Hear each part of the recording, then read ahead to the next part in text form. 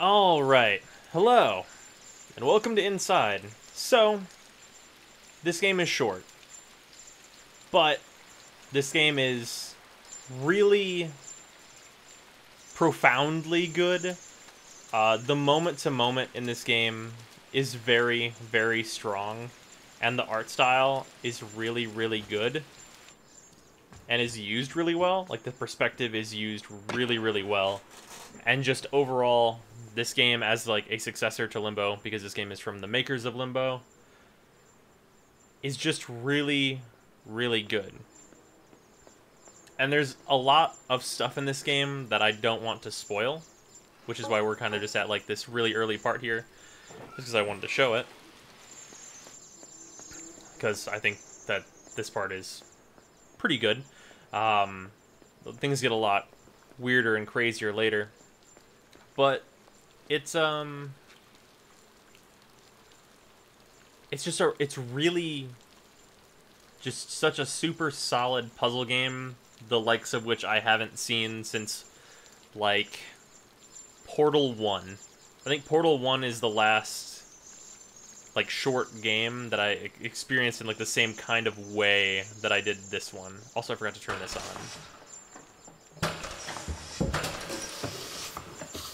There we go.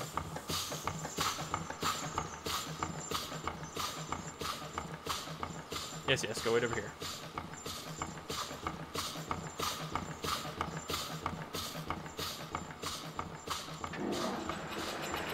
Don't worry, they'll be fine.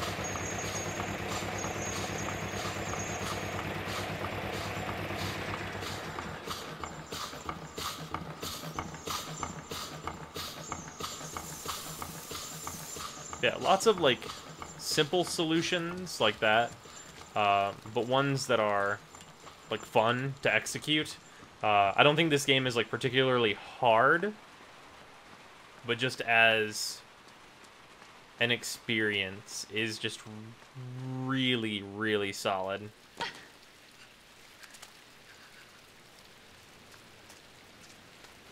Can I get in here? There's actually like a lot of secrets in this game, so there's some things that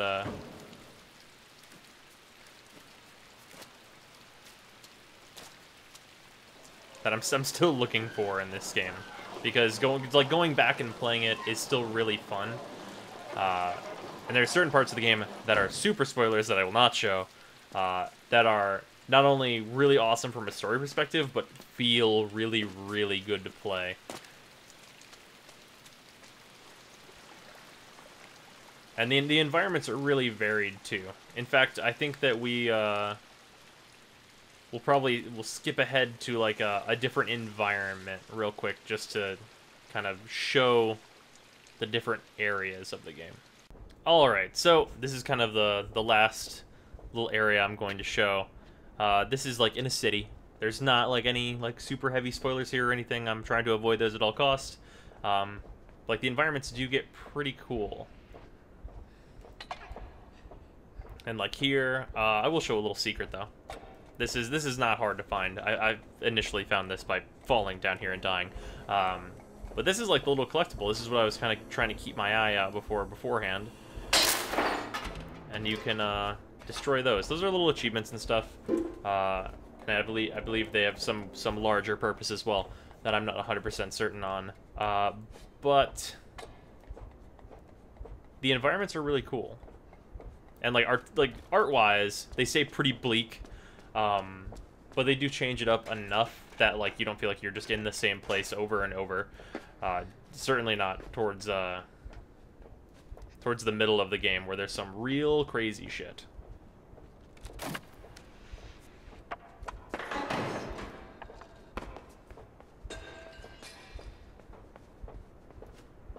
I think we'll head up over here. And like there's so much I want to say about this game, but can't, because it's like all spoilers. So I think I'll just end it here and head through this door.